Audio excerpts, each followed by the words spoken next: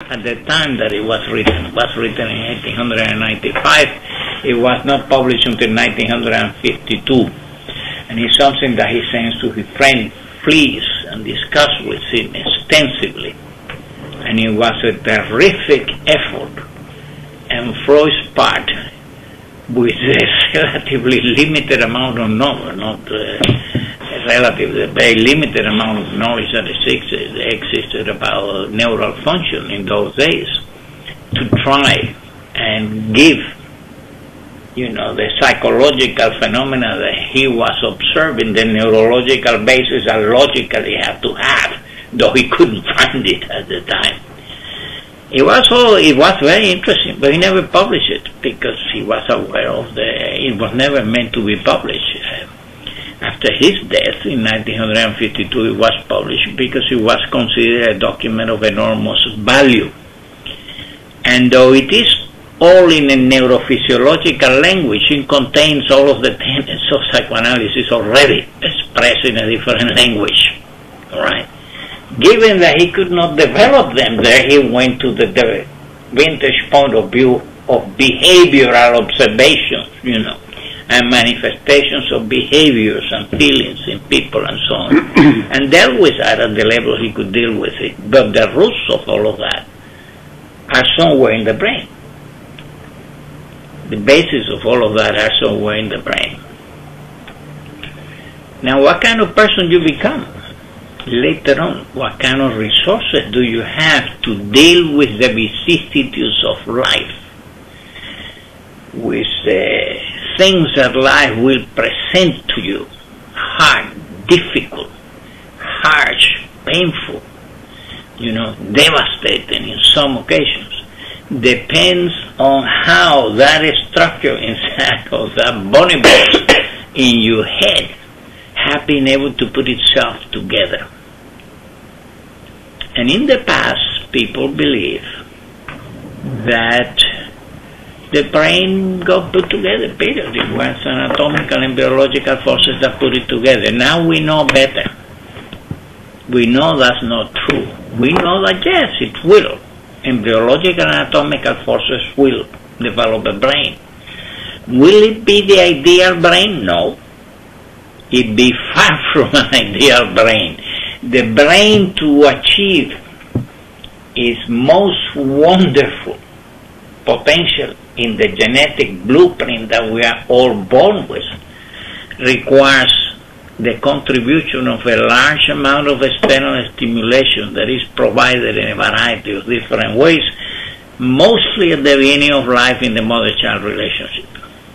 Mostly, but not only. Without that, the quality of your brain will go down, the resources of your brain will go down. Later on, we will call that ego strength. Ego strength is a psychological concept. But if you leave it at that, it's floating in the air. What is it based on? Well, it obviously has to be based on the neurological structure that constitutes what we call the ego when they work in interaction and so on. And obviously how that gets put together will determine, when you get into conflicts later on in life, whether it is with your instinct or with the external world, of which you need to be socialized and fight your instinct in order to be adaptive to the society in which you are born, will determine what kind of neurosis you will develop, or whether you will develop a neurosis or something worse than a neurosis, or whether you'll be able to cope with it at all or not, or what resources you will have to recover from the vicissitudes that life will present to you. And so I don't want you to believe that all of this happens in blue thin air. It doesn't. It has a basis in the structures in the brain.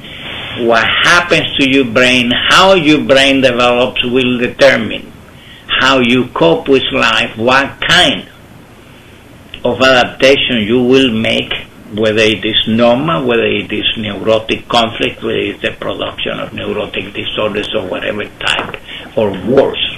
All right?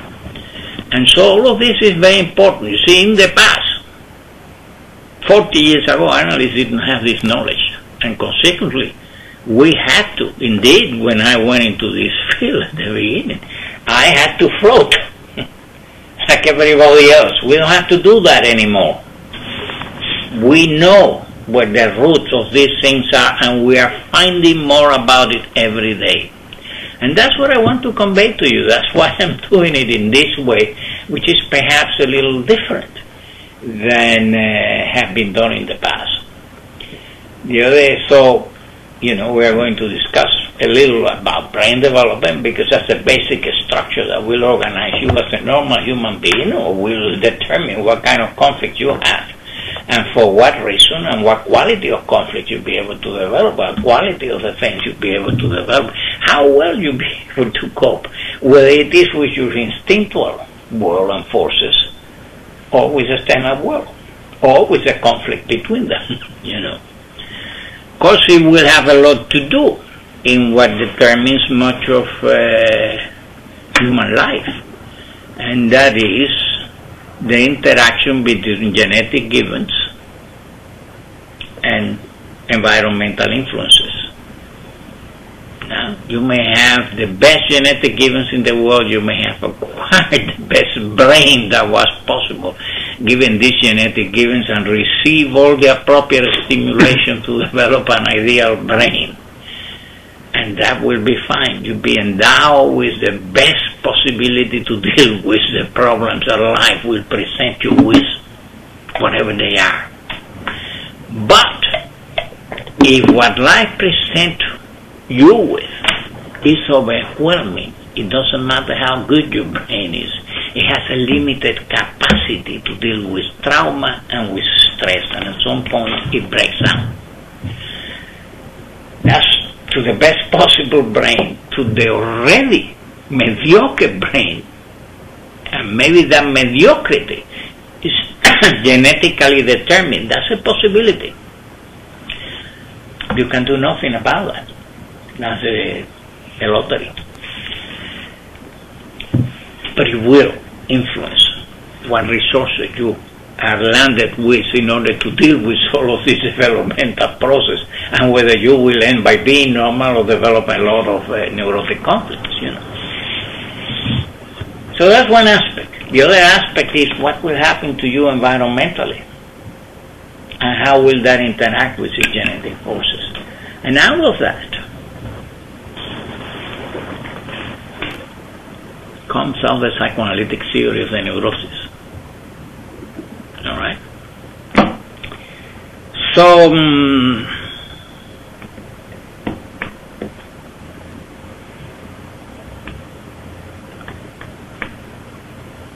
don't know what to. Do you have questions? Did you see? Let's talk first about the psychoanalysis and neurosciences, which is the paper. Do you have questions about it? Did you understand it, or do you have problems with it? It got pretty technical in some parts. All right, well, you may have difficulties. I realize that some of you may not have the biological background and may be a little difficult, but that's what we are here for. I think the two main technical questions I had was by arborization, I believe it was. Yeah. That is branching? Is Yeah. that okay? Okay. And the more branching, essentially, the better. Oh. Yeah. The more branching you have, the more connections you have with more neurons, the more potential path circuits you have, which means the more, it's like think of a central telephonic. You have only 4 or 5 wires connecting this with that. You have a very limited telephone central. If you have a very complex organization with all kind of wire connected with all the kinds of machines and systems and something, you have a very complex organization. It's like a marathon runner building capillaries. Yeah. Yeah. And then that critical period is that they have to be used during that period or they cease to exist. Yeah. Oh, absolutely. You see, if they don't seek to exist, they don't happen. Dendritization, which is equivalent to vaporization, is some of it will happen anyhow. But the idea requires external stimulation of a large variety of different stimuli that affect all of the organ senses of the human being, not just visual stimulation, auditory, all the senses of the human beings. The more you get of that stimulation, the more dendritization that it will take place. The more dendritization that takes place, the better brain you're developing. The less it happens, the less resources you do have. Right. Now, the brain is very redundant. For some reason, evolution has made it so that we have billions and billions and billions of cells and neural connections.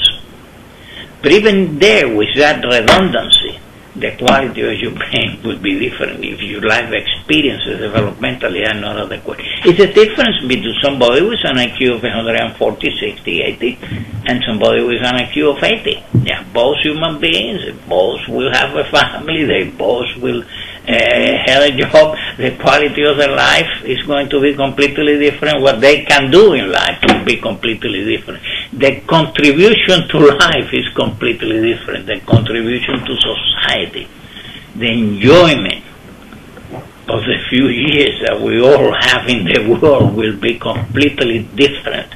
And there is not a repeat chance. You do it again and you do it better, no?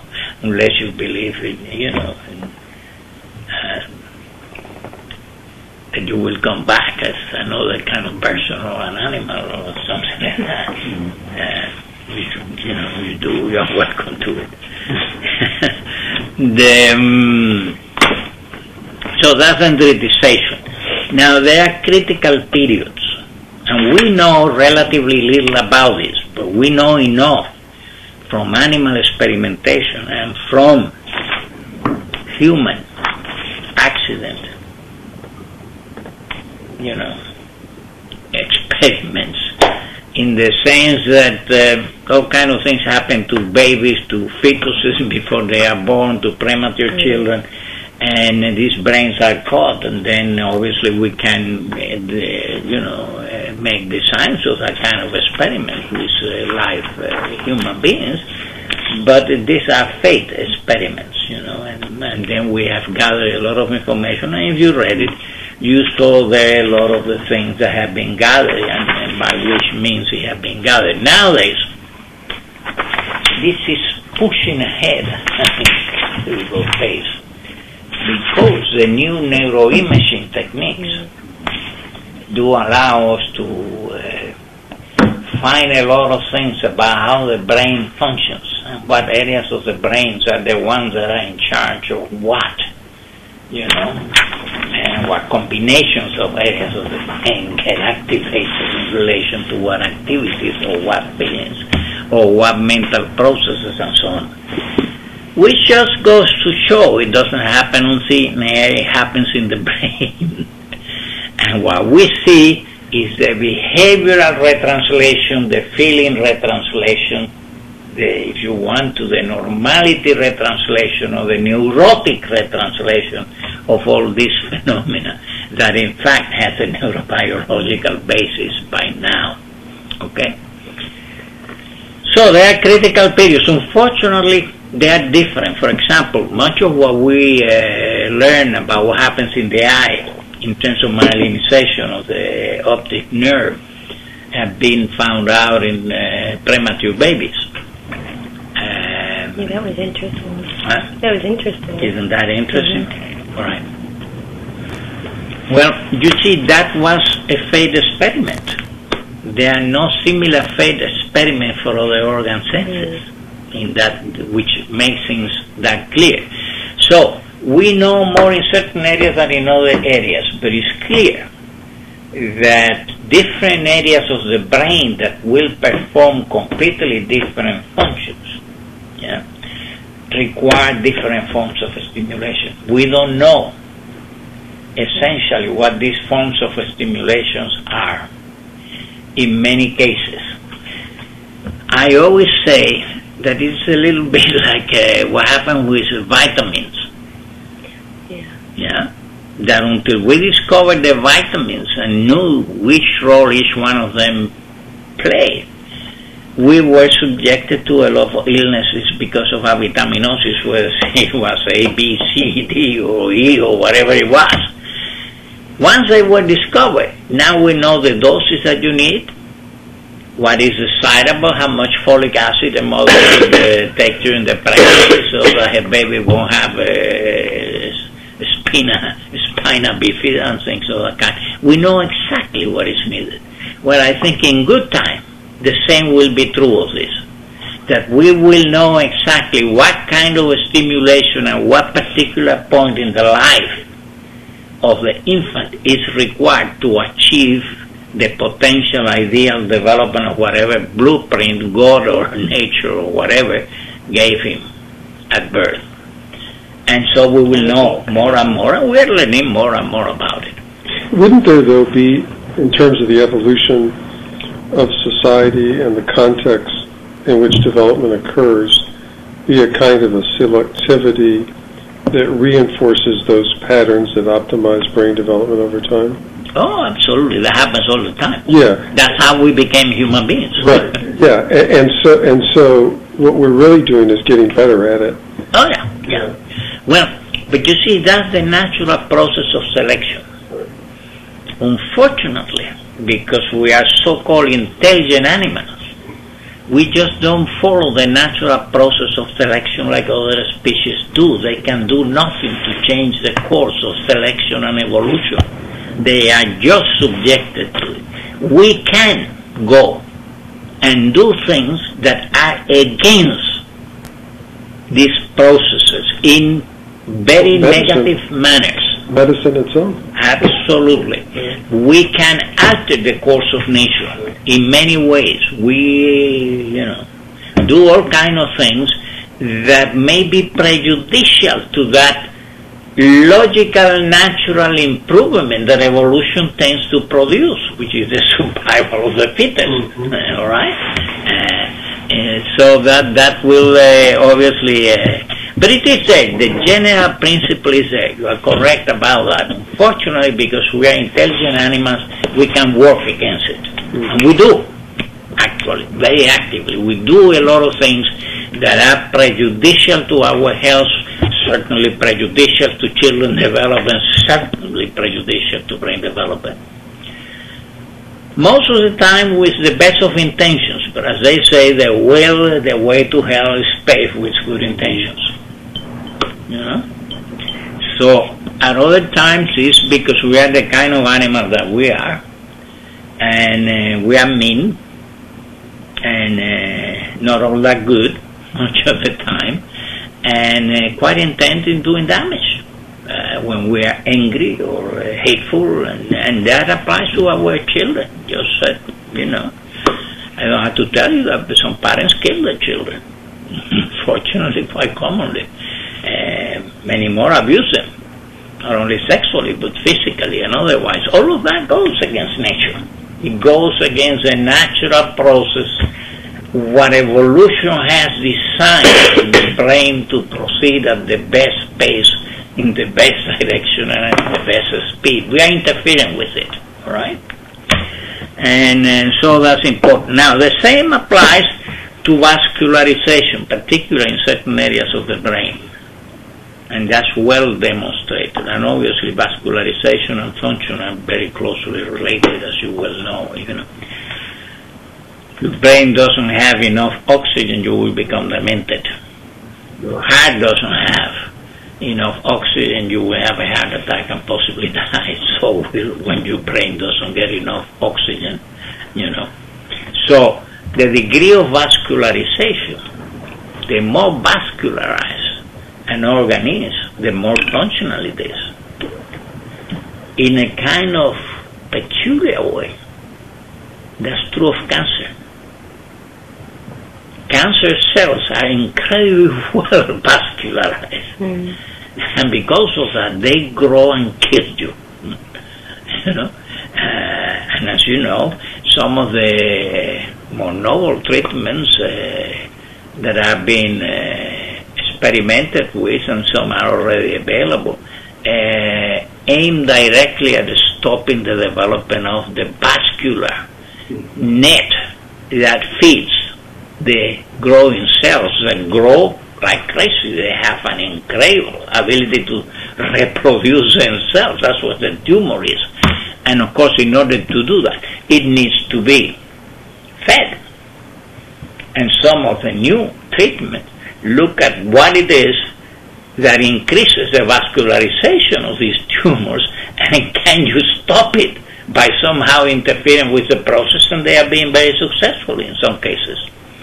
Well, this is the same, absolutely the same. The rate of myelinization is important, very important. Myelinization goes from the tip of your head to the tip of your toes, and it has a timetable. If you receive what is an expectable, what Winnicott would have called an expectable modeling average environment, you probably will follow that timetable, but it can be speed up or it can be delayed, and we have a lot of information about that.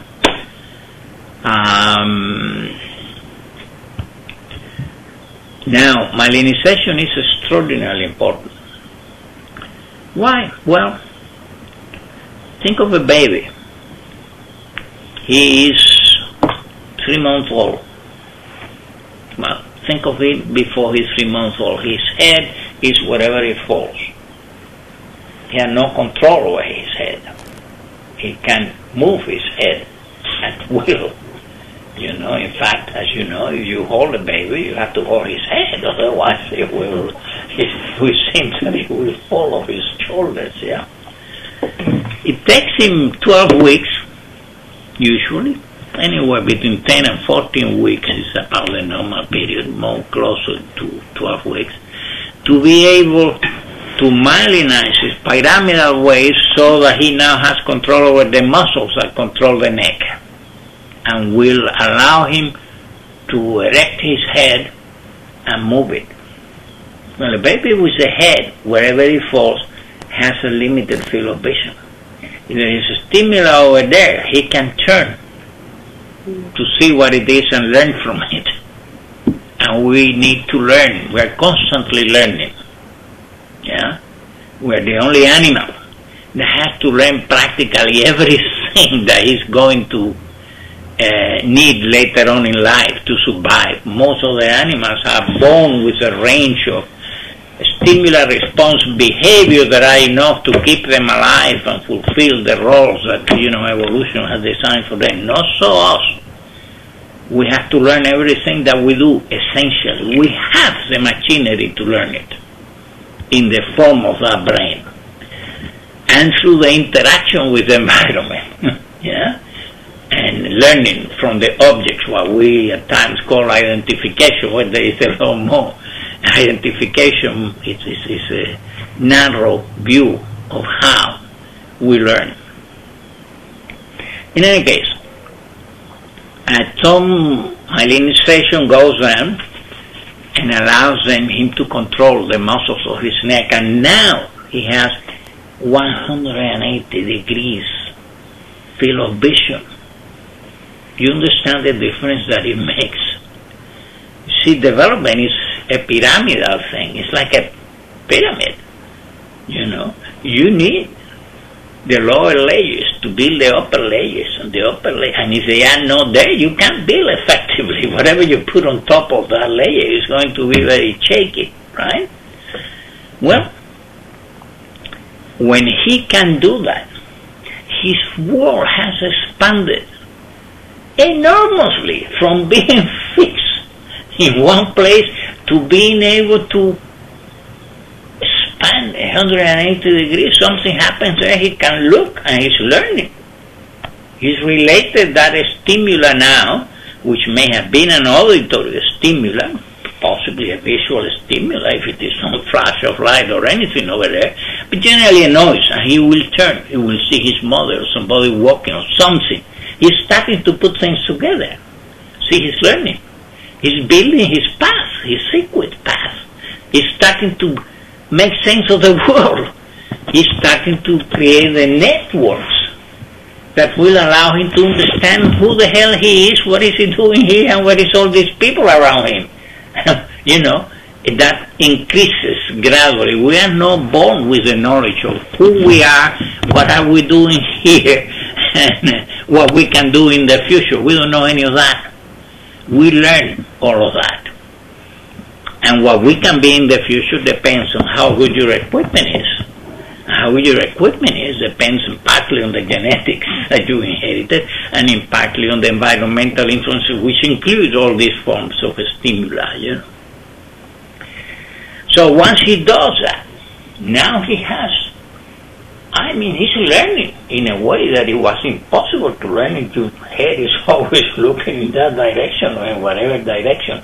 The rest of the space escapes you. The rest of the experience don't have meaning for you. At least not in the kind of scope that they will have at that point.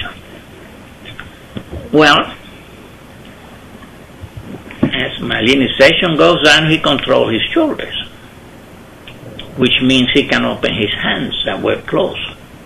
He couldn't use his hand for anything. At best, to put his thumb in his mouth. Accidentally, because he could not at will say, I'm going to put my finger in my mouth now and suck at it. Couldn't do that. But he had random movement, one of them will get it in the mouth, and then he will suck at it. By 12 weeks, again, that has happened. And now he opens his hands, and he had become an incredible instrument to feel, to sense things, to learn, to touch himself, to touch other people, to touch objects. You are acquiring information at an incredible speed. You understand what I'm saying? He can grab things now. He can put them in his mouth. He can explore things. He can look at them at will. He can still sit though. Cephalocopter. All right? Now, at 6 months, he can sit. That's a hell of a change. You see? When you can sit, you are blind on your back. And yeah, you have 180 degrees. Much of it is a sitting, you know. Once you can sit, it's a completely different world of experience. What you learn, what goes into your brain, what kind of stimuli your brain receives. These are the forms of stimuli that create all of these processes and the quality of your brain in the last resort. I don't need to tell you that by the time he can walk, his world expands in an incredible manner. Now, children that have been left in foundling homes, for example, orphanage, things of that type in the past, and this is very well documented by the work of Sally Provence and Lipton that were at jail. They wrote a book which everybody should read at some point. It's called Infants in Institutions. Okay. Both of these authors are dead now, but their contribution is I don't know, will be there forever and ever and ever because it was tremendous. It's like a Spitz work, you know. You'd certainly be able to find it, if not new, second-hand, you know, but possibly even new. It may well still be in print. What they did, they studied, like a Spitz had done, children institution. And like a Spitz found, if children that are grown in a family home and orphanage, which essentially means they are understimulated, they don't have a mother that is there all the time talking to them, feeding them, bathing them, walking them, singing to them, touching them, jumping them, and taking them out, walking them outside. They are in a cot, period. If they are lucky, they get fed in time. They piss on themselves, they may be pissed for hours, and things of that kind. Well, these children become developmentally retarded. And in that situation, some children that are 12, 14, 16, 18 months can sit may not have good control of the neck yet. That's a hell of a developmental retardation. You know what that means? You will say, well, the brain is being damaged. Yes, sure, it's being damaged. But you know, that's the anatomical structure. The function that goes with that anatomical structure is going to be there. They are not learning what they need to learn.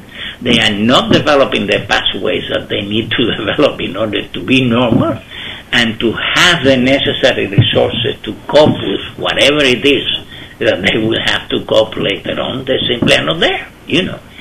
And for that too, there are critical periods. You know, when I was a kid, I was in a school that it was run by brothers, religious brothers, called Maristas. And there was an orphanage in Havana that was a very well-known orphanage, which incidentally was a wonderful orphanage. I didn't know that, but the Spitz visited it one day and I took him there. And this was when I was a very young man. And I took them with enormous trepidation. I said, what is he going to find here, you know? And once he got there, his eyes popped open, and he said, you know, this is the best orphanage I have seen in my life. I said, why you say that? He said, well, and he started to describe to me what it was, just as he described to me what wonderful as it was, how these children were damaged, and how it already you could see it. These children they were living in an orphanage, and they had a hunger for objects. Anybody that came, they flocked to him like flies to candy, you know, completely indiscriminate. Normal children don't do that. Not a certain age. A stranger is somebody that they keep away. That's a normal response. These children flock to them as a fly to candy. And he pointed this out, saying to me. And so I remember asking him, why do you think this is better than most of the other places that you say you have seen? He said, well, I think it's probably very simple. It was run by nuns. The nuns lived there. And the nuns adopted some of these children, and they were there 24 hours a day. They sometimes came in the evening and, you know, interacted with them and so on. In any case, in this school where I was, these children got scholarships. And they were there. We always knew who was raised and who they were. They didn't have to tell us. We knew they were different. And we knew, everybody in the school knew that was a child from like the house of, what's called La Casa de Beneficencia, the house of whatever.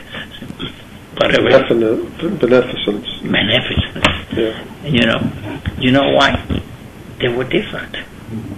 They look different? Huh? They look different? No, they didn't particularly look different, but once you interacted with them, they were different. Mm-hmm. Their speech was different.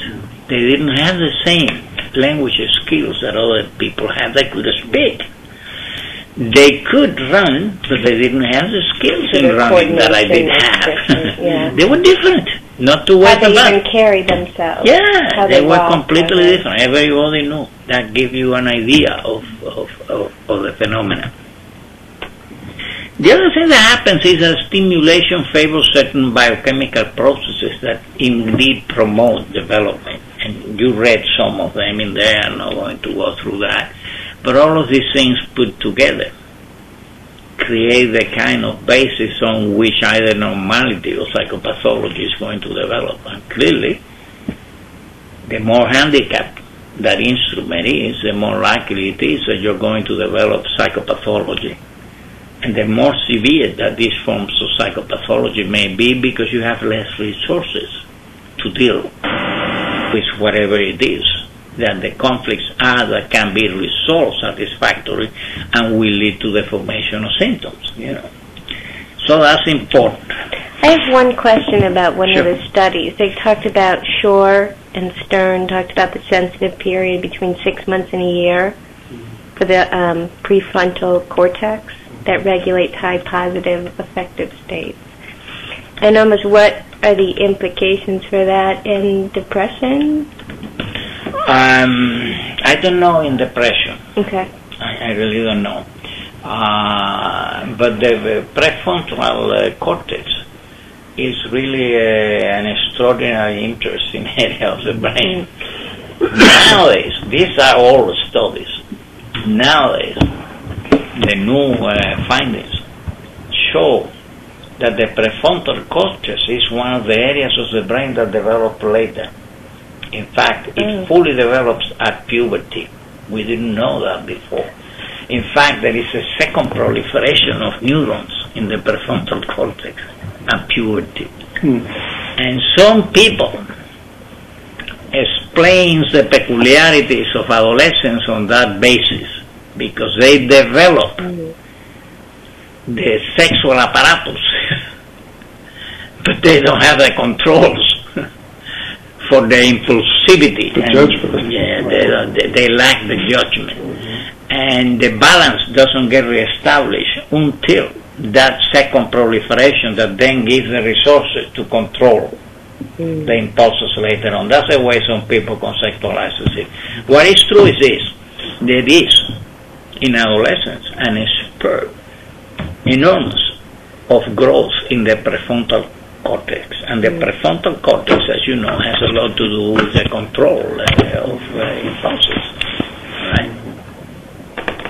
So all of these things are coming very rapidly. In fact, I'm always working on these things. I follow all of this development very closely, have done all my life, and in a little while I will write about what has been found more recently that is enlightening to us as analysts, you know. In any case, you read too there somewhere, did you not, the difference between us and rats is not that significant in terms of the genome, is it? It's a good sobering thought for our grandiose. It was ligation of the mothers and the breastfeeding of the children, of the rat pups. Now the rat pups. Regulate their body temperature. That is obviously, these are all very interesting experiments. They have been very well, tested through time. But now the other thing that is, to me, of great interest, and I hope you pay attention to, is the role of the constant object. Yeah. Did you understand that? Did you understand why? The familiarity or consistency of the routine to establish those links. It's not attachment per se, it is just the regularity of the all the behaviors that are associated with one particular individual person, and then that helps them develop emotional growth. Nice. That is essential. Yeah. Otherwise, it's extraordinarily confusing. And that's one of the reasons why children that are constantly moved from one place to another have a lot of problems, because they don't have the constancy of the object. And without a constancy of the object, all the learning processes get disrupted. Let alone that the constancy of the object is essential for the development of object constancy.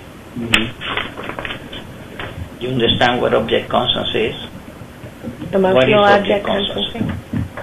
Well, it's not, as opposed to regularity, it would be an internal conceptualization of that particular individual in their mind.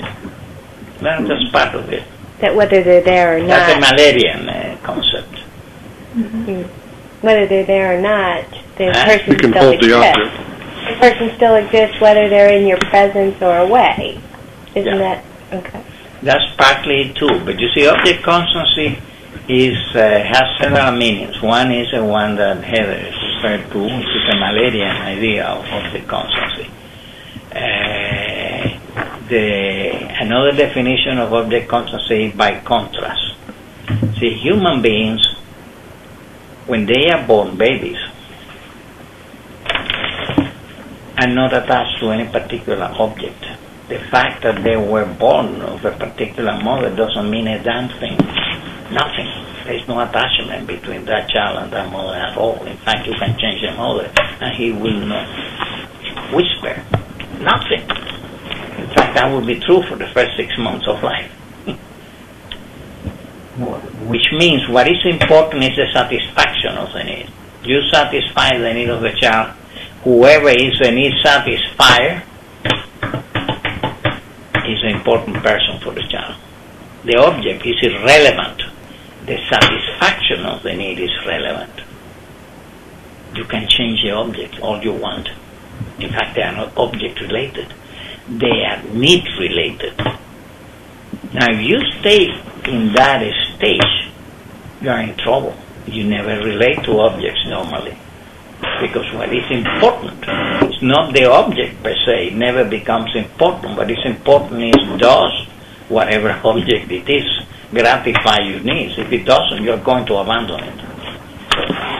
And if you're an adult and that's the way you relate to your objects, that's a real problem.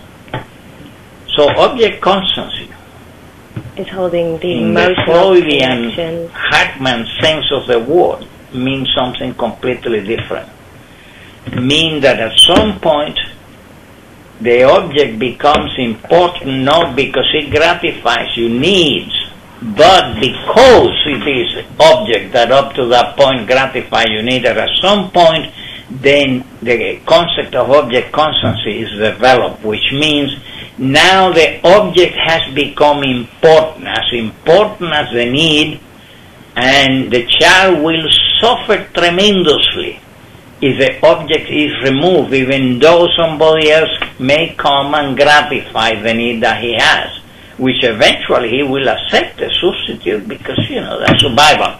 But once object constancy has been established, the child will reject feeding from that person that tries to substitute for that object, because the object has been important per se, not because of the function that it performs. And that's the highest quality of human relationships that are possible. That is impossible without constancy of the caretaker. It requires many months of interaction with the same object for that to develop. In fact, object constancy doesn't appear. It appears somewhere between the 14th and the 18th months of life. And it requires constant interaction with an object, otherwise it won't take place properly. It may never take place if people may only relate at the need satisfaction level. Then we will call them whatever you want, borderline, narcissistic disorders and so on. In fact, what they have is damage in their ability to build object relationship, because all later relationships are based on that model. So that the special problems that adopted children have, those who are adopted at birth or at infancy, are the result of learning later about their adoption? I mean, assuming they... These children will develop object constancy. They are adopted early and they are normal. Right. Now, adopted children have a lot of problems because generally they may come, the fact that they have been abandoned by the parents, that they couldn't be kept by the parents. Later, I know, but it already means that they may have a damaged genetic pool. You see, these may be borderline people, psychotic people, impulsive people, people with no impulse control, drug addicts, you name it. Whatever it may be, these children may be tainted, and that's a problem. But many of them won't have a problem. Many people simply, for a number of reasons, may well get into a pregnancy, cannot keep the child and give it up for adoption, and they may have a reasonable genetic pool. If that's the case, and the child is the best time to adopt is immediately after birth. The closer to it, the best it is. The more you move up the ladder, the more you will have problems later on with that child, because these processes are not going to take place, and this child, is not going to be able to develop object constancy with you. There is a period to do that. You get a child at 3 who has not developed object constancy. You can keep them for the next 20 years. He's not going to develop it. How about if they've developed it with another caretaker? If then it becomes a broken bond. Yeah. Oh, absolutely. Yeah. Then he lost an object. He'd be devastated, and that frequently happens too. Yeah. If they happen to be foster in a good place with a good foster parent, and they have been there long enough to have developed object constancy, when they get adopted later on by somebody else, they're in trouble. They lost an object. And these people are responsible for that loss. And that will have repercussions later on, Now, let alone that what Bill is referring to is absolutely true. You see, the idea that, you were wonderful, we love you, you were chosen. That sounds very good when you are 2. You say, I was chosen. By the time you're 3.5 or 4, you say, bullshit. I was abandoned by my parents. That's what chosen means. That's why I was chosen. And that is one of the hardest bones to swallow for a human being. And it's not abandonment by the father or by the couple. It's abandonment by the mother. It's the mother that gets the blame, typically. If you want to learn about adoption, we have a good lecture on adoption in the webpage. I used to have in Ann Arbor a large project on adoption that ran for years and years. We never published anything because it was too touchy to be able to do it. But we learned an enormous. In fact, Harman, that you just had, he was a member of the group. In those days, he was a student there. And so we gathered an enormous amount of information, and I have, from those times here, I still have them, about 8 or 10 tapes of people that were adopted and participated in these research projects as adults and wanted to come and describe their life experiences and what they knew about it, when they knew about it, how they reacted to it, what feelings they have, what restrictions are imposed in their life, what feelings they have for the adoptive parents, and so on. And they came in all sizes and shapes. It depends. When they were adopted, it depends on what the genetic endowment was, and it depends on how the adoption was handled. See, frequently, adoptive parents, I just saw one the other day at the university, an ADHD kid actually, who came with a woman that has posed as her mother. She's not the mother of the kid. She is the sister of the father. And the father died. He was a drug addict, obviously, a blue bolt that got himself into trouble and was killed or died or committed suicide. Something happened. And she adopted the child. And she's not telling the child, because she didn't come to me for that, and I didn't interfere with it. She came to me because the child has a severe form of ADHD that is highly treatable, and she should do very well. Obviously came from the father. But she's not telling that child. Well, that child is going to find out if she doesn't know it already. And one of the things that is most destructive to a relationship to adoptive parents is to be lied to. If they find that you lied to them about that, they will never forgive you. It usually undermines the relationship to an incredible degree. Now, this is good because you see, these children will have a lot of problems later on. Problems of adaptation to life, to society, to marriage, to having children. They have all kinds of problems they may have. Not necessarily, not all of them. We have had at least a couple of presidents that were adopted. Did you know that? No. Yeah. Yeah, Gerald Ford was an adopted kid. Really? Yes. And we had another one, I forget what his name, but we had two that were adopted. So, and there are famous people that were adopted people, writers, literary figures, and so on. So not all of them end badly, but a large number of them end very badly. In fact, the truth is that they are highly represented in outpatient and inpatient departments, well past the proportion in the regular. So it's all, as you see, it's complex, but it shows how all of these things get put together and then makes you what you are or what you will be, gives you the potential that you will have to deal with all of this. That's sudden stress. Suddenly at 15, 16, 18, maybe when you go to get your driver's license, to find out that your parents are not really your parents. You know what that is? I have tapes of people who went through that experience and describe it vividly. I have them here. You can see them if you want to. It's very dramatic. Enormous difference with those that were told from the very beginning that they were adopted. Enormous difference. You should never try to hide that from an adopted child, because they always find out sooner or later.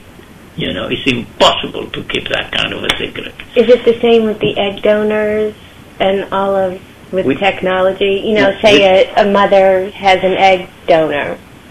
Is it the same sort of Well, I don't know, because that's a relatively new phenomenon. Yeah. And I wouldn't think it's the same, because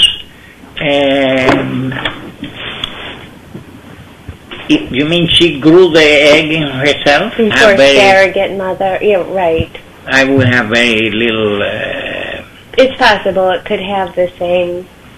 I wouldn't think so, okay. No. It will have some. It could have some, because at some point when you find that somebody that you grew in this woman's womb, but your mother is a different woman, you have the problem of all of the children. Who is that woman? Where is she? You know? And that's a dimension that most human beings don't have to consider in their life, and it influences you significantly. How much will depend on what kind of relationship you have to your adoptive parents. You see, children that have very good relationship with their adoptive parents can master that in a reasonable fashion. It doesn't mean to say that it isn't there, that there is no sore spot there that will never really heal. It is there, but you can handle it in a way that is not maladaptive, while most of them do it in a maladaptive way. And you know what happens? They become delinquent, they become asocial, they carry a chip on their shoulder, they are at war with society, they burn down the adoptive parents' houses, destroy the tools, the cars, whatever it is, and hate them with a passion. And frequently repeat the parents' behavior. If it is a girl, she's likely to have a child. You know, a pregnancy that she shouldn't have. And it's really very interesting. You should look at the thing, because you know these things gives you. They are caricatures of what happened to normal people. They apply to a particular area of development that in them have become enormously highlighted, right? But it happens in one degree or another to all of us, because all human beings have family romance fantasies. How active they are in any one of us is different, but there is not a human being, normal human being, that has not had a family romance fantasy. That's common. Which means you think your parents are not your parents, but somebody else is your parent. They are richer, they are nicer, they give you the things you want, whatever it is. You know what I mean? And so we all have a little bit of that. Obviously, we have the reality that we have learned these are our parents. The reality of the adopted child is that these are not the parents. Just like the reality of a biological parent with a child is that you're landed with him. It's your child. the reality of an adoptive parent is different. They say, well, this is not my blood, which essentially implies if it were my blood, this wouldn't be happening. Two things, Dr. Nagera. One is, part of me keeps wondering how much of our behavior is genetically determined, and let's go back to what you said earlier, which is, I believe is true also, that you have, that the pool of people who are up for adoption children are select to begin with. Because you do have a lot of people who let's say, have depression or acting out or other illnesses that may or may not be treated, and these end up getting pregnant. And yeah, sure. So I agree with that. So then the question becomes, the 14-year-old who was adopted, whose mother had that behavior, how much of what happens is because she herself is having depression, just like her mother did, pass it through generations genetically. And I don't know if anybody depression, genuine depression. Mm-hmm. Don't make people active sexually. What about, I mean the manic, bipolar manic. Well, the bipolar person is different, but then if that is the case, that's the case. But not every adopted child is bipolar. Many adopted children come from people that don't have that genetic load. So obviously there are a large number of variables that influence it. If you have that kind of genetic background, yes, you will have a predisposition. In this case, is dangerous. This is a combination of genetic factors and environmental experiences that will lead you in the same direction. But that doesn't mean that the genes are determined that you will become pregnant. In fact, most of the girls that become pregnant do so as an identification with the mother. It's a way of restoring the mother's credibility and peace, because what they are saying is, mother, I really don't hate you. I love you. I am exactly like you are. I too am carrying a child, and I too will have to give it away. You see what I mean? And that means you and I are one and the same. It's a way of saying I love you. It can also be an identification with the aggressor of... Yes, it is in some form, in some distorted form. So these things are very complex, but human nature is very complex.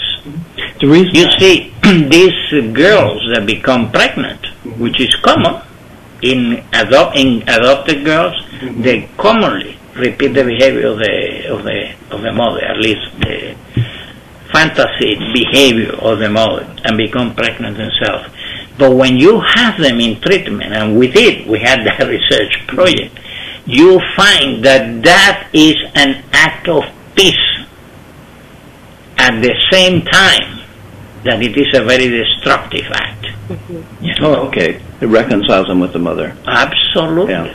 So we are one and the same. I really don't hate you. My behavior is like yours. We are, from the same, we're made of the same wood. Okay, well, in any case, we are going too far away from where we should be. Can I ask a question about object constancy? Yeah. So in terms of Freud's definition, it's the need the tie to the object based on not needs, but that the object tie is more important than the needs, or they can sustain it. The Müllerian object constancy, do you use that still to apply in terms of children's readiness for school? Is that... no, you see, the Müllerian concept is a cognitive concept. In other words, you have developed the cognitive capacity to retain, in the cognitive sense, in your mind, in the absence of the object. The object is now alive in you. That's not true early on in life, at least not in a constant manner. Indeed, these things are very interesting. And the basis of the neurosis, all of them. Let me give you an example.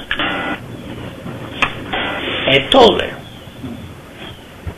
normal toddler, in a normal family, attached to the mother, 18 months, 20 months, 22 months. The mother goes away. You get very rattled, because at that moment, going away is not she's coming back. He doesn't understand that she's coming back. She's reacting to she's gone away. Well, the mother went to the hairdresser and she was blonde and now comes with brown hair. The child wouldn't recognize her. Scary. He would look at her and cry. Yeah. Until she talks to him, she may have some problem to comfort him and convince him that she is the same person, which means he doesn't have a clear cognitive, in the cognitive sense of the word, picture of the object, in the Malerian sense. Yet, in the other sense, it's a very clear picture. That's why he's disturbed, because he's not finding the mother that he's he has a picture that he expects. Absolutely, absolutely. You see, and that's why it is very interesting, and it's at the basis of the disturbances of human beings. See, there is a tendency, that's what I want to get you out of, to think in narrow pathways and just concentrate on the conflict between the ego and the id, as if that's all it is, or the super ego and ego id kind of conflict, which are obviously important, but they are not the only ones. All of that is based on what came before. And for example, you know the experiments of Lawrence, Conrad Lawrence, yeah, with geese. Imprinting? Yes. Right after Imprinting? birth. Yes. Yeah. Imprinting. Do you know what imprinting is? It's the development of object consciousness in an instant. That's what it is. Yeah. And you know how these animals do it? They usually go and nest when nothing else is around. They don't come and nest in the patio of your house. They go to isolated areas. You know why? Because the moment that little geese is hatching, whatever moves in his field of vision is mother. And he develops object consciousness automatically. That is where safe and trust is. He will follow that anywhere. That's what Lawrence is. As they were hatching, he moved in front of them, and he had all these little goose following him all over the place, because he became Mother Goose. They achieve object consciousness immediately. And in the animals, obviously that concept is linked with the need satisfaction, because it's that Mother Goose that is going to provide for them. And it can happen any other way. They don't have foundling homes, they don't have orphanages, they don't have nannies. That's a human creation. That's what we do because we are intelligent, that goes against evolution. You know, the normal forces of evolution. We work against it very effectively. Well, what happens in an instant in the goose takes 14 to 18 months in a human being. And it doesn't happen just because the mother walks in front of him. It takes 14 to 18 months of certain type of stimulation and interaction. And if that is constant and consistent, at around that time, 14 months more frequently than not, he will have developed object consciousness, which means if that object disappears, now he will suffer tremendously. It's a big trauma. And he cannot accept a substitute readily. A few months earlier he would have. 6 months, the mother dies, somebody has come and put the bottle in his mouth, he sucks at it. You won't see any difference. By 8-10 months, he starts to, he's on the way to object consciousness, and he develops a stranger anxiety. So you are not familiar, he's a little leery about it. But the need will overwhelm, you know, that initial reluctance. By 14 months, it's a catastrophic event. That child may be days refusing the food from a substitute person, you know. Many people doesn't know that. But all of these things have something to do with who you are, how you relate, how you handle your impulses, how you express your instinctual. You see, we say, well, object relationships, Well, yeah, that's the basis of object relationship. All other later relationships in human beings are based, are you in the need satisfaction phase or have you reached object constancy? If you are in the need satisfaction phase, you only will look for objects that gratify your needs. The moment that woman that you married is not able to provide for your needs, you will abandon her. She's no longer a suitable object because you only relate on the basis of the gratification of your need, and you can help. You are not a bad person. That's the way your brain got wired. You understand what I mean? It's not a neurotic conflict. It's a structural defect. That's the way your brain got wired. Cannot be changed by anything that we know how to do at the present time. It's hardwired. It's hardwired. Psychoanalysis is not going to change that. Psychotherapy is not going to change that. Whoever tells you to the contrary is lying to you or is ignorant and don't have enough experience of it.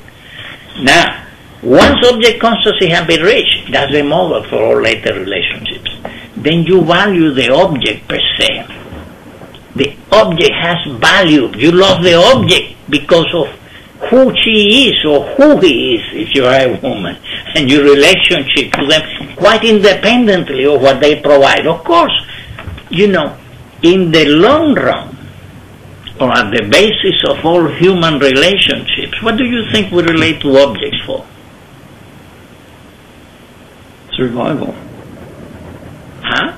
Survival. No? Love, attention. That's in the societal sense. Yeah, there is an element of that, but that's more in the societal sense, large groups. But why do you think a man or marries a woman, or a woman marries a man? Maturation. Acceptance. Acceptance, nurturance. Yeah, there is all of that, and there is object constancy. Mm-hmm. You value the object per se, and this object meets some of your requirements, but in the end, if you look at it closely, object relationship is nothing but the gratification of the instinctual needs of the subject. Yeah? That's it. With an object that is suitable. That's what it is. In the long run, that's what it is. But because you reach object constancy, that can be modulated. If you have not reached object constancy, that can be modulated and you will abandon the object the moment. But let's face it, that's what object relationship is the gratification through your ego, or your instinctual needs through the ego, yeah, of another person who is doing the same with you. It's a two-way communication street, and certain factors are there, and if they are there, it's a wonderful relationship. But in the end, it is that. You never hear of people that get married and celibate, do you? And what? Are celibate? Oh. That doesn't happen. It only happens in very abnormal situations. We have needs. We are animals with needs. And the needs, certain needs, have to be gratified through another person. There is no alternative to it. And you can do it in an animal manner. You go and fuck like dogs do. Wherever they smell that there is a bitch in it, they go and fuck the bitch and go their own way. That's the end of that. Human they beings don't have object constancy. No, Sounds like sociopaths too. That's correct. Or people that functions at the need satisfaction level. You see, you develop object constancy, and of course you have the need, and of course you are going to gratify, but of course you are not going to abandon that person the moment that person cannot gratify your needs. You are attached to the person per se, and now the person means something to you. But basically, deep down, that's the basis of the relationship. You know? Let's face it. That's the way it is. You become a widow at a relatively recent young age. What do you think will happen? No matter how much you love that woman, how much that woman loves her husband, what is going to happen? They need to find somebody else to meet their needs, their instinctual needs. Now, you be under certain conditions, not like a dog that goes and fucks whatever walks, that smells like being in heat, it'd be something different. But we're animals. Let's face it. That's the truth. And speaking of that, the adaptive reality of life. The reality, I think, is even better because the adaptive value of having children not have opposite constancy until 6 months make a lot of sense when you realize that before penicillin, the maternal mortality rate was so high that children, if they couldn't, the species wouldn't survive. The mortality rate was so high. It has some adaptive value. Yeah. That has some adaptive value. Whether that was the reason for it or not, I don't know. That's teleological thinking, but it certainly has some adaptive value. What doesn't make a lot of sense is that evolution would lead us to evolve to the point that we could circumvent it. Right. It's almost like a virus that kills its host. Yeah. Well, we do that. Actually, we do that. Remember, though we have this instinctual organization that really motivates most of our behavior in sublimated, reacted, formatted forms, displaced forms, humanized, if you can call them that, candiized, I will say, kind of forms, rather than an animal, brutal gratification of impulses. That's all true, but it has its own limitations. I was going to tell you something, but it went off my mind for the moment. It will come back. What was it? I was going to give you an example. What were you talking about? I was talking about evolution evolving us to the point that we could circumvent it. Yeah, with medicine. Yeah, in other words, I know now. I was telling you that though we all have that instinctual organization that in fact motivates our life and organizes society, the way society is organized is based on how we have decided to gratify the instincts to ensure survival and make things easier and kinder. Right? But that's what it is. And the ethical considerations and all of that grew out of all of that, but still animals. Yet there are people who can restrict their instincts completely. They can sublimate them completely. Because there are people that go in, let's say, religious organizations that are really celibate for life. And they really don't gratify the sexual needs they can offer them to God, as they offer any other suffering to God and so on. And other people that will, for whatever, look at the terrorists. Yeah. That who what? That take their lives, the terrorists. Oh, okay. Yeah. You see, it goes against the self-preservation. Right. And that's an extraordinarily strong instinct in most of us, Yeah. And it's certainly socially and ethically acceptable that we can defend our life by killing whoever is trying to hurt us. Not these people. They can give their life from what they think is an idea. We think they are crazy, but they don't think they are crazy. It could come out of conflict as well, couldn't it? And what? It could come out of conflict as well. You could. You very good. Okay. You very good. In any case, that's the part that I wanted you to look at a little bit. And I have here the comparison between the rats and humans. So that you realize that we are all animals. This idea that we are different and that we're especially created by God is all fine and dandy, may even be true. But he used a mold that was an animal mold. And the difference is very limited in the number of genes that will determine certain things and make you into a human instead of a rat. And it's not that large. That's why pharmaceutical companies have the animal labs. All right. And it also accounts for the resemblance between some human beings.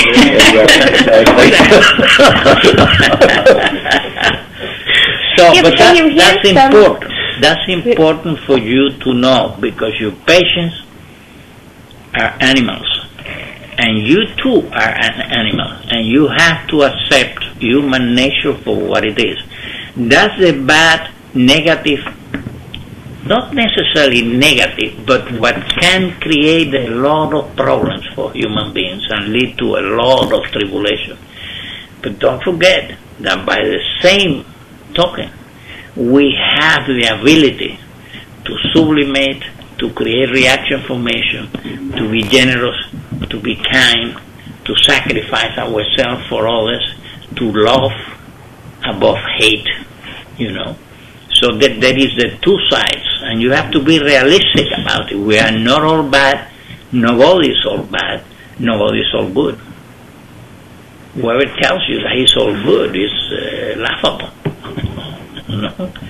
You're welcome to believe it if you want to, but I wouldn't.